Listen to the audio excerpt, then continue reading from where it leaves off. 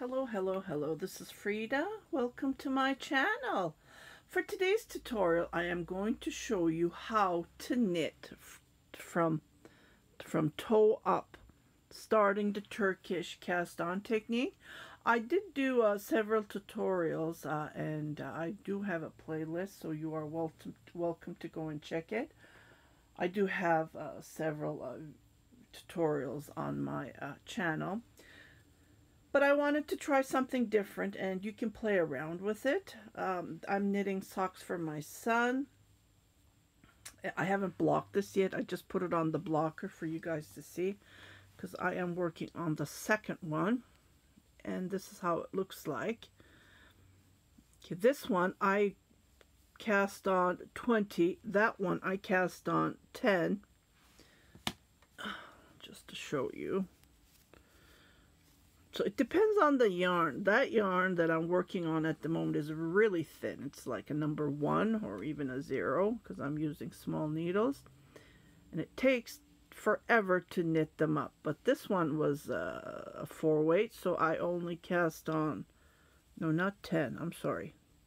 2, 4, 6, 8, 12, yeah.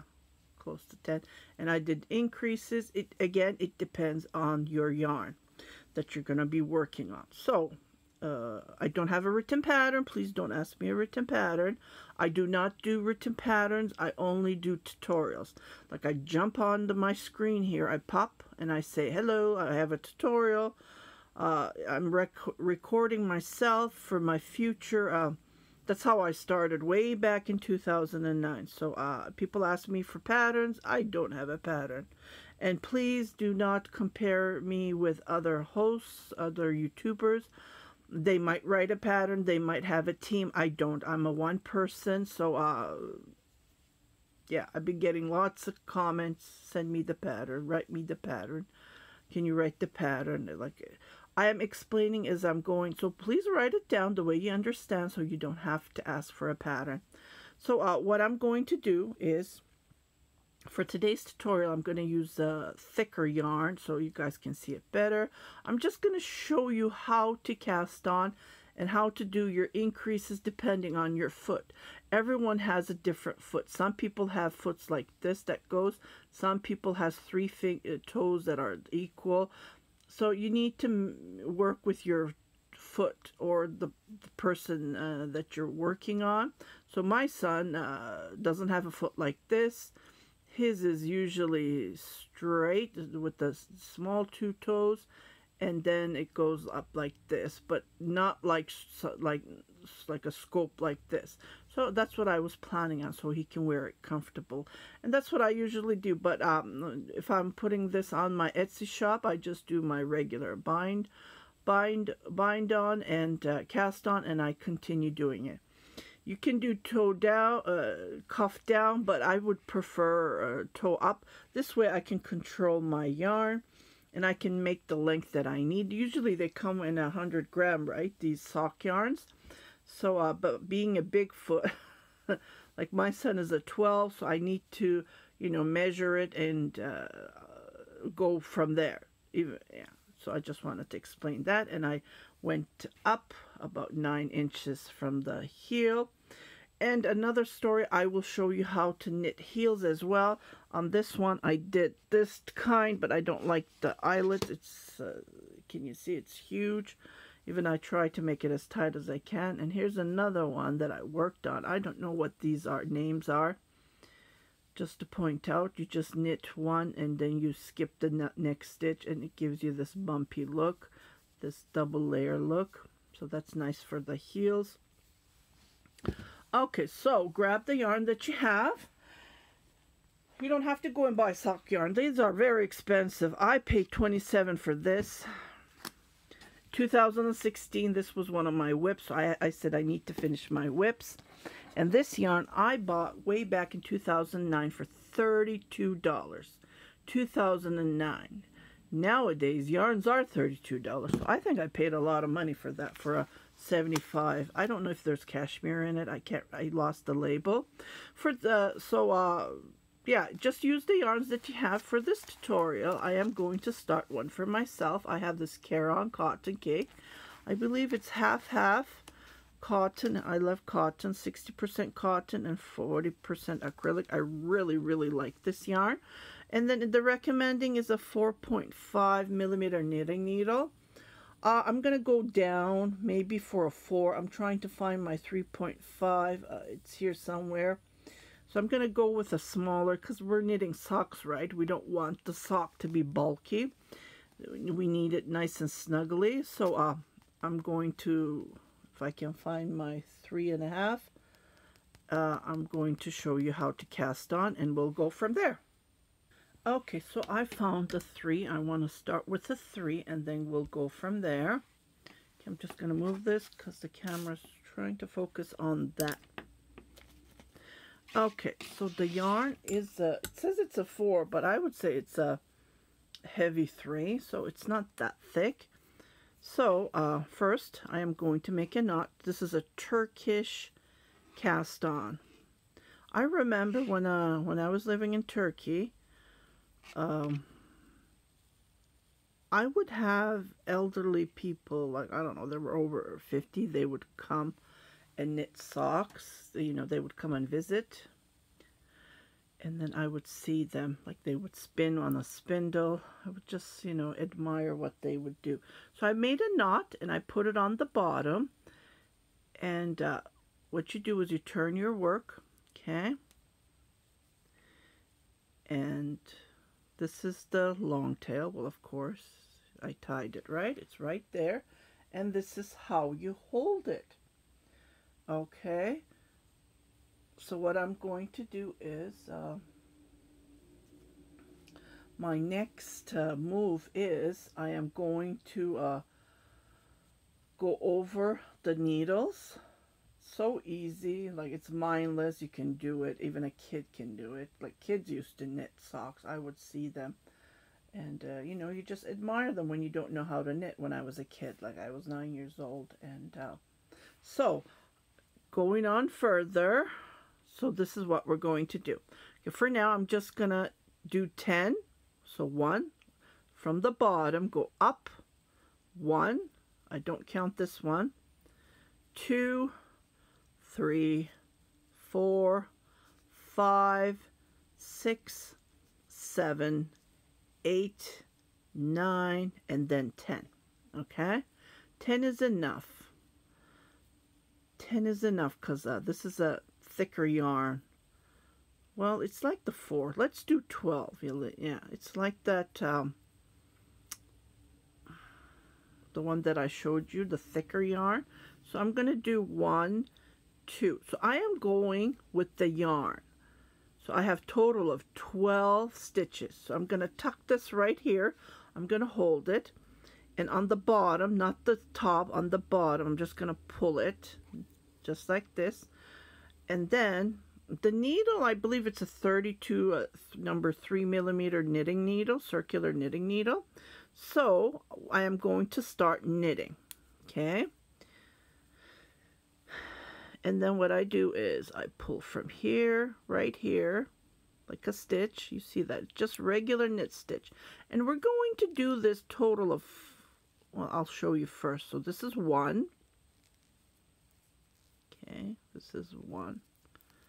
And the circular needle is a number 3 millimeter. So the recommending is a 4.5. So I did go down and I want it nice and tight because this is a sock. We don't want it loose. Okay, and then I'm going to knit that last stitch. Okay, so I'm going to drop this one. And then what I'm going to do is I am going to turn like this. Okay, put this on the back. And what I'm going to do is I'm going to pull this. Okay, we don't need this anymore. We don't need this, so I'm just going to drop that one. Okay. And then I'm going to pull this, but I need to tuck this back.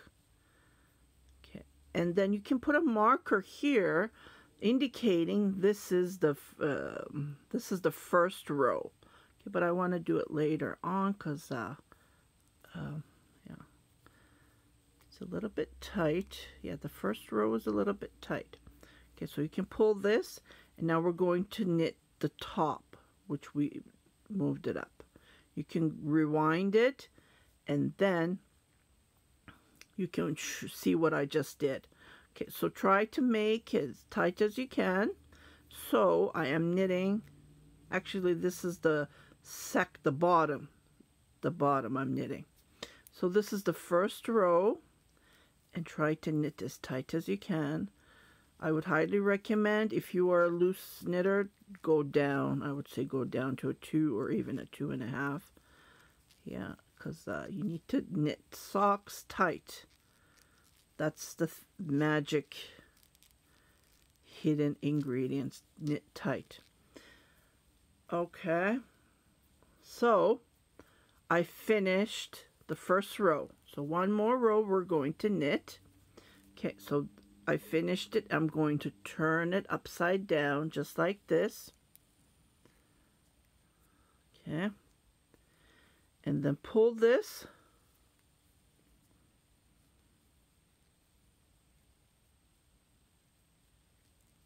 And then pull this. Okay, now you can put a marker, but I want to knit this row as well. So 4 rows, I'm sorry, so when you knit, this is the second row. 2 times is enough.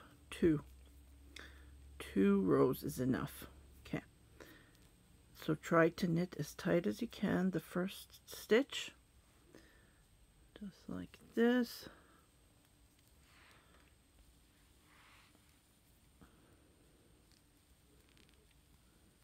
This one, try to.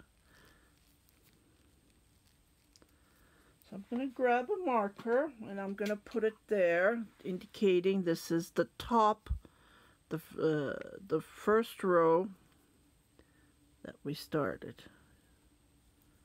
So you can see your V's, right? So I'm just going to put a marker indicating, and then I will move it the more I knit. Okay. So 12 stitches. Yeah, we dropped that knot that we did. It's just to hold the stitch. That's all we did. Okay, try to pull this. And then again, turn your work down. This is how we knit. The first 2 rows is a little bit tricky, because you think, what am I doing? But it's so easy. Okay, so pull this again and let this in. So this is the second row. After finishing this row, we're going to start doing our increases. Okay.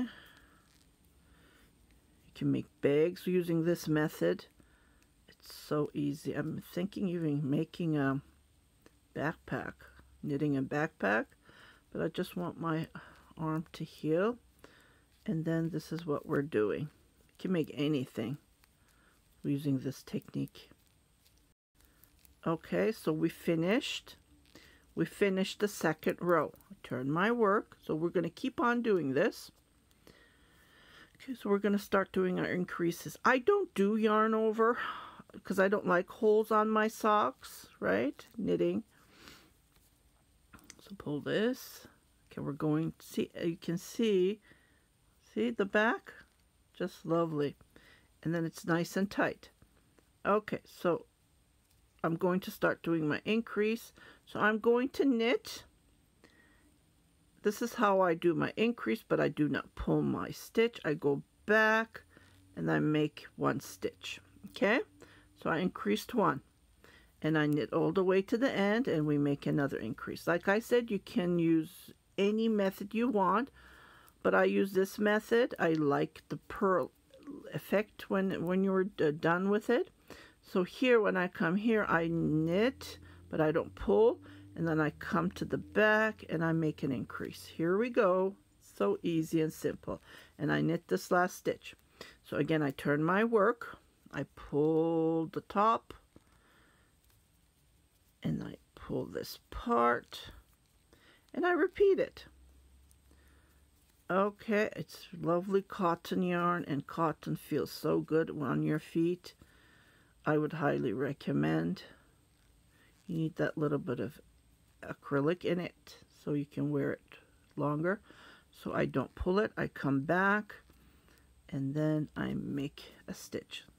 Okay, you make your stitch any the way that you know, any technique, but this is how I make mine.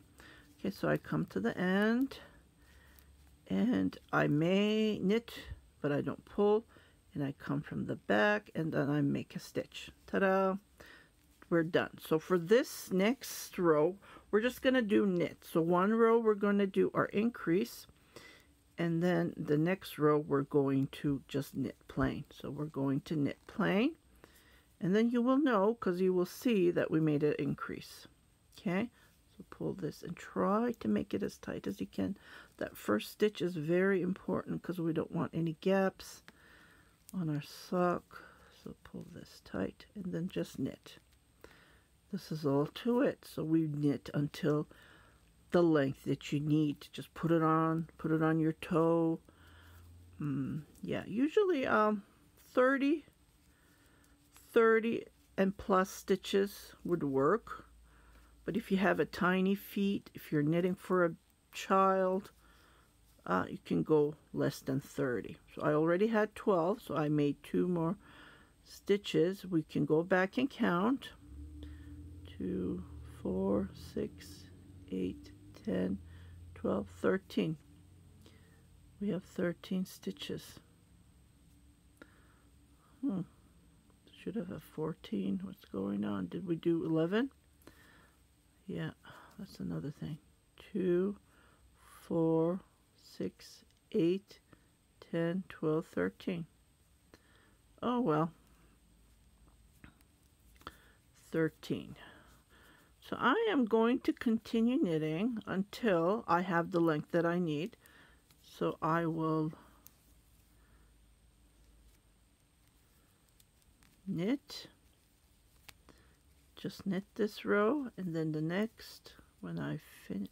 Yeah, I'm gonna move this because that looks like it's on the other side, right?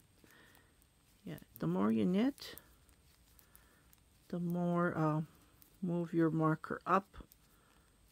Okay, so this is the knit stitch the knit row is finished. So I'm gonna move this marker a little bit higher, right here. Okay, so this row is going to be an increase row, and then you will see that your sock is turning. See? Okay, this one goes, you put this back in here, and then you pull the other one. Yeah, I like knitting with the circular needles. I hate the DPNs. I'm sorry if you're used to it. Yeah, that's how I learned on the DPNs, because these circular wasn't this popular then. You couldn't find them. They were really hard to find. So this is the increase row. Knit 1 stitch. Forgot. Make my increase. Okay. And then continue knitting to the end. Okay, as you notice, we do our increase right at the beginning on this, but here when we come to the end, we do it the stitch before, because the last stitch, there's nowhere. It's not easy to make an increase. So I make my increase right here, just before the last stitch, and then I continue knitting, and I turn my work upside down again, and I pull this. Oh, this turquoise is beautiful. Yeah, just using the yarn in my stash. I'm not buying yarn. I would highly recommend. I'm sure you guys have beautiful yarn in your stash. So, yeah, definitely. Then make one, and then knit all the way to the end. It gives that nice, yeah, see how tight it is? That's what we want. We want our socks to be tight and snuggly when we put them on. Nice and cozy. And then make one. Okay, we're done. Now we're going to do the knit row. Pull this, and then pull this.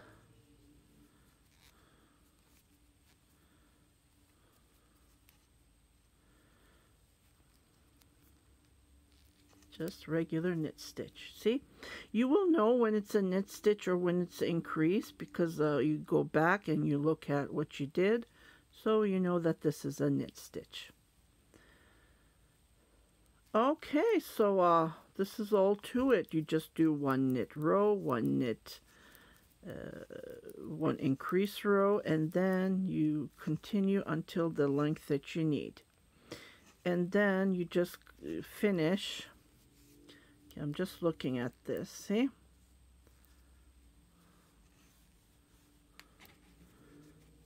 Okay, I can measure the sock. You can measure the sock that you have. See, it's not enough yet. See how tight it is? It's just fantastic. Like, this yarn is really thin. But when you look at this, it's like, oh my goodness, I only knitted a couple of rows and it's almost, you know, the measurements are equal. So I would highly recommend you to measure, measure, measure, and then go from there, or else it would be huge. And you can't felt this because this is cotton acrylic, but when it's a wool, that one is, but that one's a superwash, so you can't even, I don't know, you can't even felt that one. Okay, so this is a knit stitch. This is the bottom. So this would be the top of the toe, and this would be the bottom of the sock. So this is how you can figure out. So when you see the marker, you start a new row, and then you know that it's the bottom. And then when you come to the heel, you know that you're going to do the heel on the bottom here. So I will do a couple of tutorials, and then I already have a couple of tutorials, but I'm going to do them separately this time because I don't want my videos to be too long and bad quality. So stay tuned for the heels. I will come back because I am trying other ways. Like I said, I don't know these names. I knit them. I just know it's a heel and it's a toe. Okay, so you continue. This is all to it. You continue and just measure one of your socks. So you can do that too, but measure the knit sock. See? And then what you do is, I will show it to you. Let's say you did 30. For that one, I think 30 even would be too big. I don't know. But this one is total of 30, and it fits my feet perfect. But my son has longer feet, so that's why I made up to the heel. I knitted long, like 10, 11 inches to the heel. And then see, when you make it tight, there's no holes, nothing. Can you see? Nothing. Yeah.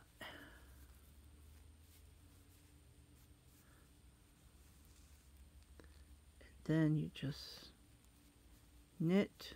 When you're done doing your increases, you just knit, knit, knit, knit. So I hope this video is helpful for you guys to start toe up. Like I said, I would highly recommend. This is the easiest way and nice and clean. Yeah, see how I pulled it tight? Yeah, definitely pull it tight. It did get a little bit longer. And just wanted to share you this tutorial.